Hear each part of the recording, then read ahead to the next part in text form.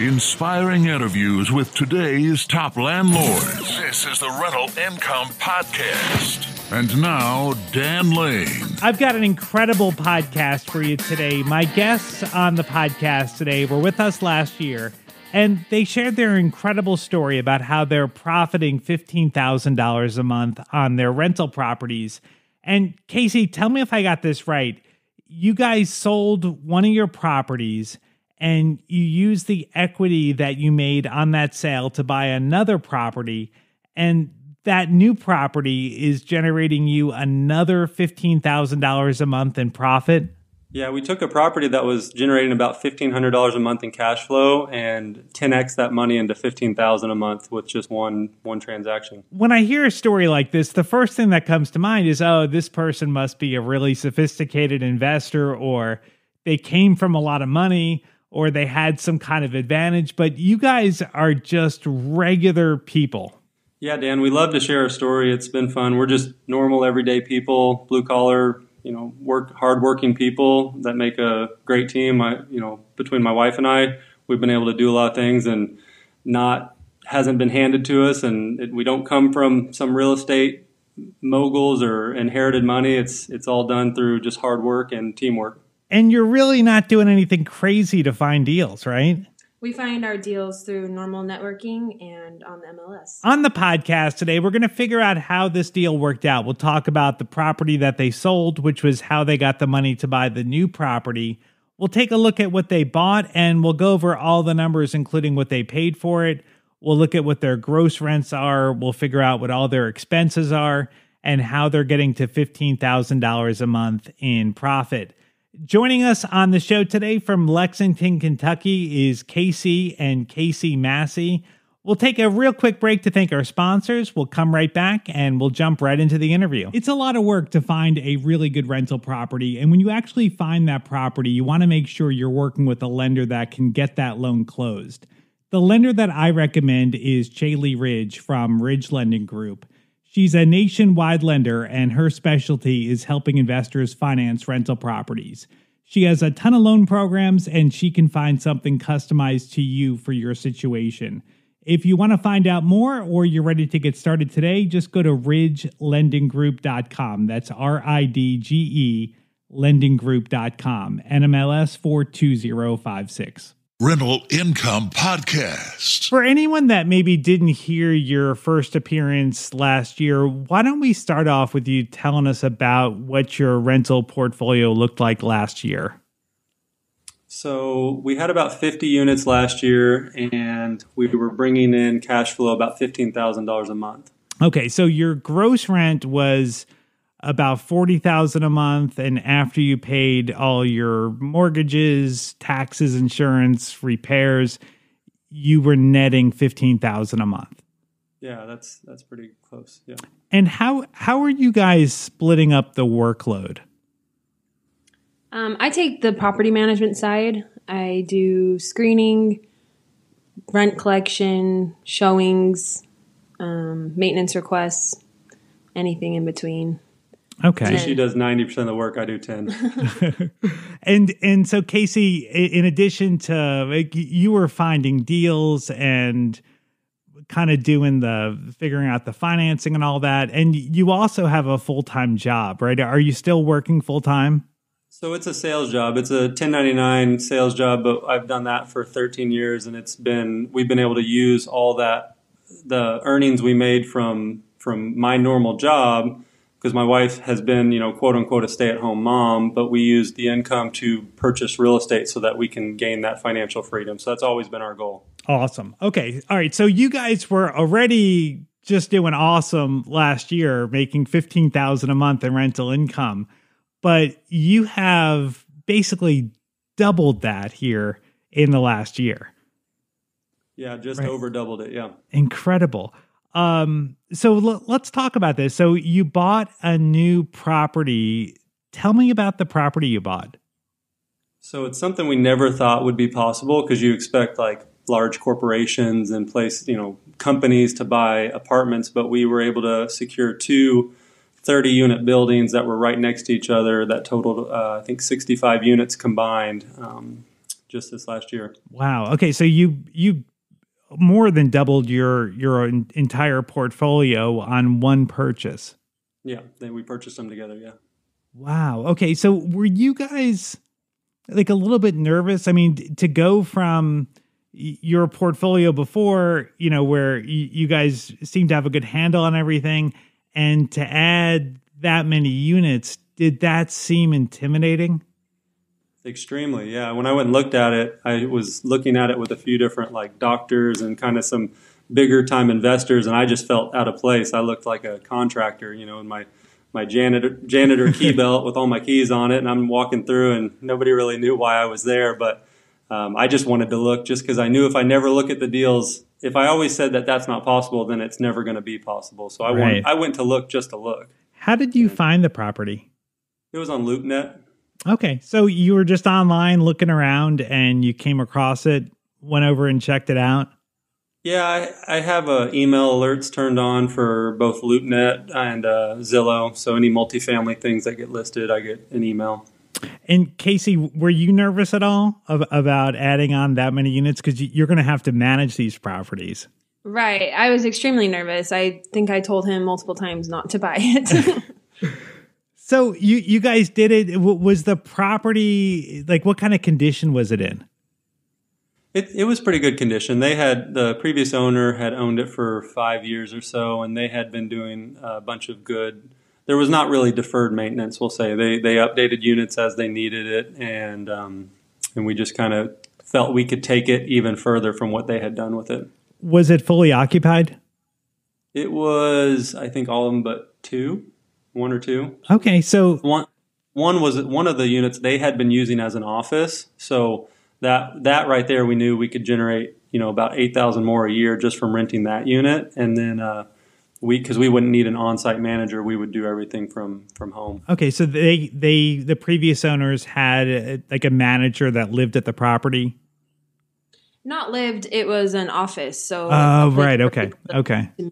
Yeah. So he was on site from like 9 to 5, and he told us, my wife asked him, like, how much time do you think you put into work each week? And he said, well, about 40 hours. And so that was like, what are we doing? Like, we can't handle 40 hours. We're going to have to figure out how to be more efficient than this. Yeah. So it takes about, I would say, 8 hours a week we've been able to put towards it. Awesome. All right. Well, let's take a look at some numbers on this building. How much did you pay for it? $4.25 million, and wow. I never thought that I would be able to buy something that big. That is a lot of money. And how much rent does it bring in every month? Now, after 6 months of owning it, it brings in $49,000. Just $49,000. Okay, so I mean those are big numbers, but like you're right at the 1% rule, which is a good deal, but it's not like this is a crazy deal. It's just you're looking at just bigger numbers. Instead of looking at $100,000 property, you're looking at a $4 million property. The two things that I look at mainly is cash on cash return and cash flow. Right. Okay. So now when we look at your expenses on the property, your mortgage payment, your taxes, insurance, like, how much does that all come out to every month? On this building, between the two units combined, we spend about $31,000 a month towards like property tax, mortgage, utilities that we cover, all that. Okay, so that leaves you $18,000. And then how are you dealing with budgeting for repairs or vacancy? One of the buildings is an HOA situation where we own the HOA, so we budget naturally $150 each month from each unit goes towards the HOA account, which we took over when we purchased, and so that goes to any exterior or system repairs for the building, and then the other building we just kind of budget about the same in our head, about $150 a unit. So okay, so after everything. Out of that $18,000 a month after your fixed expenses, it's about $3,000 a month.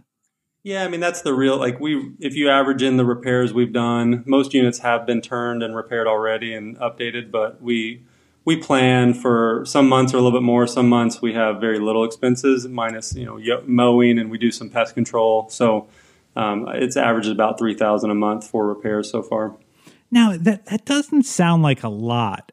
With that many units, like, and how long have you guys owned the property for? Since October of last year.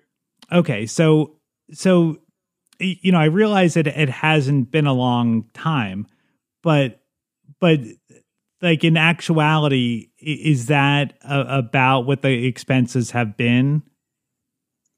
Yeah, we've only had to update less than probably 4 bathrooms, and I think we've done flooring in one of them. Most of them had already been done, and maybe paint. They're 1 bedroom, 1 bathroom apartments downtown Lexington, and so it's a lot of younger people, single people, and then some like single older people, and maybe some young couples. So it's not a big space. So when we do turn one, it's not very expensive.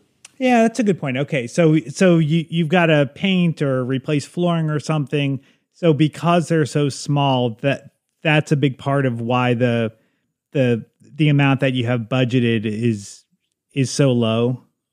Yeah, correct. Yeah. Okay. All right, let's talk about the money. So you've got a $4.2 million building. The down payment on that, I would assume, is a lot of money. How much of a down payment did you need to buy a building like that? So when I initially looked at it, I knew when I ran numbers before I even saw it, I knew I wasn't going to be able to come up with 800 or 900,000, because that's what I was used to doing, 20%, sometimes even 25%. And so I had kind of ruled out the property in my mind, but when I went and looked at it, the owner was actually the realtor on it, and so I just worked directly with him, and he told me to reach out to their lender and that they might be able to do something unique for us, because they didn't want to get the loan paid off. They wanted to keep it in their books. They didn't want to try to lend that money back out quickly. So I was able to not take over the loan, but keep them as the financer on the property, or finance their mortgage holder. And they let us do 10% down. And we took the property that we never thought we would sell, a home that we loved and lived in for 5 years. We sold the property out west, and we took the appreciation and used that as the down payment for this apartment building. Okay, so all right, so how much of a down payment did you actually need? So it was $425,000. $425,000. Okay. So now the house that you sold, I mean, so you had $425,000 equity in that property? Yeah, we had close to $600,000 in equity on it after we bought it, and we remodeled it 5 years ago and did an extensive remodel because we lived there and we wanted it to be nice. So it was about a $100,000 remodel. We bought it for $390,000. We thought it might be worth $750,000 after we did everything, so we were all in about $500,000. We thought it might be worth $750,000, but then when COVID hit and all this, the house has appreciated so much, we were able to sell it for almost $1,995,000. So, all right, let me walk through this. This is incredible. All right, so you bought the property for $390,000. How long ago did you buy it? 2016. Okay, so you bought it for $390,000, and was this house in bad shape when you bought it? It had been remodeled by the previous owner, but they just did a really bad job. I think he did most of it himself, and so it was a 6,000 square foot home that just needed to be redone again. Okay. So you were all in for how much with the purchase and the remodel? How much did that come out to? $500,000. $500,000. And then you sold it for how much? $995. $995. Incredible. And that was just basically the market appreciation that we've seen over the last couple of years. That's what got you there? Yeah, when we look, we don't typically have to get grand slams or home runs, but it was in a good area when we bought it, and we saw the potential in it, and never did we think it would lead to buying a $4 million apartment. Obviously, when we bought it, it was for us to live in, but we utilized all the things that had kind of fallen into place, and it wasn't, and you can say luck or not, but it's just being exposed to real estate. Usually, if your numbers look good, it works in your favor. Yeah, I mean that's the thing is like you probably had no idea when you bought that property that one day it would be worth $1 million, did you? No, never. Yeah. So it's like you just got to take steps, and like you don't always know what's going to happen. But, it's like if you had made a plan several years ago that you were going to buy this house and you were going to sell it for $1 million and then take that equity and buy an apartment building, like people would have thought you were crazy. No, they still think we're crazy. Like, people, they talk to us all day long, like, what are you doing? Like, how are you not worn out? And we do work a lot. I mean, we initially started real estate because we wanted to be passive, but it's become everything but passive, but that's because we love to do it and we love our tenants and we like to have that communication with them. So my wife has been able to do things that I never thought possible and handle the load that, most companies might struggle with, but she does it all by herself. Right. So Kaysie, did you mind selling this property, selling your house? Initially when he mentioned it to me, I said absolutely not. That was my dream home. It was the perfect layout, and we designed it to be for us. But as reality kind of set in, I just don't see us going back that way right now. And with the market where it was, it just made sense, Yeah. So I fought it for a little while, and we kept talking about it, and we kept talking numbers, and eventually it just kind of made sense to do it. It was heartbreaking, Yeah. We got to stay a week in the house before we sold it and packed up everything, and our kids got to be there with us, and it was amazing, but we were ready to move on at that point. It almost wouldn't make sense to keep that property with that much equity in there. Because you said you were making $1,500 a month on that property after all your expenses, right? Yeah, it's funny you mentioned that because we had tried to do a refinance, like a cash out refinance to do the BRRRR strategy with this property. So we thought, hey, if we pull out all of our equity between our down payment and repairs, we can, be cash flowing still. And then use that $200,000 in equity. I think that's the most I could pull out without going into jumbo loan status. So I had tried to do that about a year ago. And the day I was supposed to get the money and close, they canceled my loan because they saw that I was living in Kentucky, and they saw a Facebook post that I had made about moving to Kentucky because we at the time when we talked last, we were splitting time. We would spend part of the year in Utah, part of the time in Kentucky.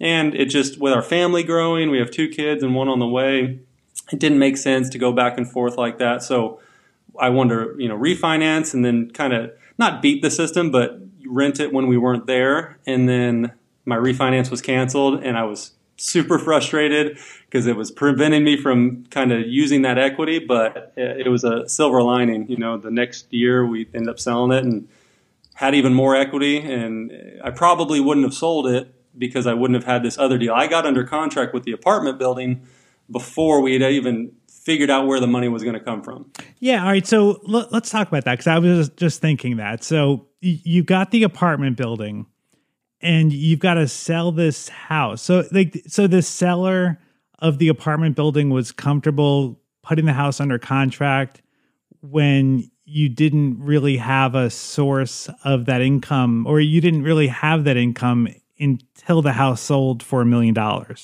Right. Yeah. So I didn't have the money sitting there. Yeah. So right. I got under contract. I just kept reassuring the seller, who was also the realtor that I was going through. He just did the whole deal. And I just told him, we'll make it happen. I've never not been able to close on something. We'll figure it out. So I put the closing date 3 months out, gave me some time to figure out what I wanted to do, whether it was try to refinance again or sell some other properties. And so every time we kept coming back to it, it was we just need to sell this Utah property because we moved from Utah to Kentucky so we could take care of our manage our properties on site, be close by.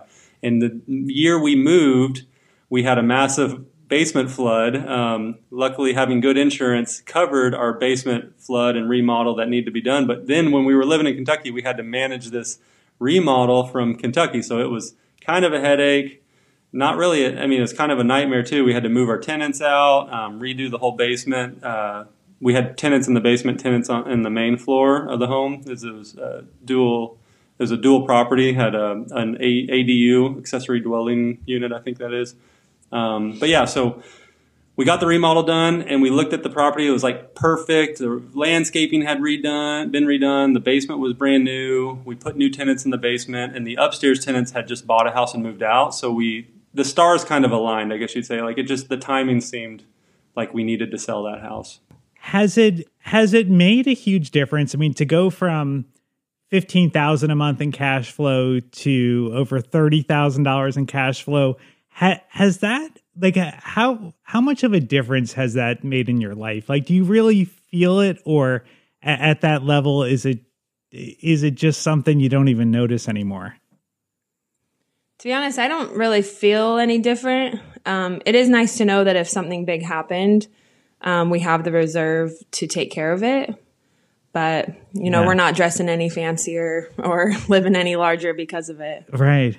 So, all right. So that brings up an interesting point then. So is there a certain amount of money that you guys want to get to every month? Like, so if making $30,000 a month isn't that much different than making $15,000 a month, like, why get to 30? I think that's a great question. My wife and I talk about this a lot because it's like, when do you stop, or what do you scale? Do you change? I know some people that have got to this point and then they sell everything and do something completely different. We enjoy it. So as long as it makes us happy, we're going to do it. And we were sitting at the park today eating Taco Bell. We still eat cheap. We still, we don't finance our vehicles. There's nothing like crazy expenses that we do. We might do a remodel on our kitchen here. We did buy a big playground, bought a $3,000 playground for our son because he was sad when we sold our Utah house. So we made a deal with him that we would buy him a playground for the backyard. So there's some things that we've done, but we're not living any different, I guess you'd say. It's just more work for us, and we enjoy it. And if a good deal comes up, like we bought a fourplex earlier this year, that was for sale by owner, and we were able to use the extra cash that we had, and we did a cash purchase, so we got a good deal on it. And then we did a burr on it without having to do any remodeling. It was actually just worth enough after the appraisal. So there's things, we still are buying property, but it's got to be a pretty good deal, I guess you'd say. Mm-hmm. We're not forcing any deals at this point. Yeah, you guys are on the right track. It sounds like you're doing all the right things. The key to financial success is actually really simple, and everyone, I think, knows this inherently, but it's good to hear. It's really all about living below your means. So if you make $30,000 a month and you spend $30,000 a month, you're going to feel broke. Where if you make $30,000 a month, but you only spend $10,000 a month, you've got a lot of margin in your life. You've got $20,000 that you can use to pay down debt or do more investing or just put in the bank. It's a whole different feeling when you have money left over at the end of the month versus being broke at the end of the month. And this works at any income level. If you make $5,000 a month and you spend $5,000 a month, you're always going to feel broke. Where if you earn $5,000 a month, but you spend $4,000 a month, and you've got an extra $1,000 a month to put away or to invest, you're gonna feel rich. So that's really the key. You just need to live below your means. Like that is really the key to financial success. Well, if anybody wants to hear more from Kaysie and Kaysie, their first interview was on June 29th, 2021. It was episode number 321. And you can go back and look that up on whatever podcast app you're listening to. I'd like to thank our sponsor for making this episode possible. It's Kaysie Ridge from Ridge Lending Group. Kaysie is a nationwide lender, and her specialty is helping investors finance rental properties. She has a ton of different loan programs, including her no-doc loan, where she doesn't need bank statements, pay stubs, or tax returns. All she needs is a good deal. If you find a great deal, she will give you a 30-year fixed rate loan. Now, the rates are going to be a little bit higher than a full doc loan, but it's super easy. If you want more details, or if you want to set up a time to talk to Kaysie personally, just go to ridgelendinggroup.com. That's RIDGE lendinggroup.com, NMLS 42056. Thank you so much for checking out the podcast today. Make sure you hit that follow button and you will get notified as soon as the next episode comes out. My name is Dan Lane, and this has been the Rental Income Podcast.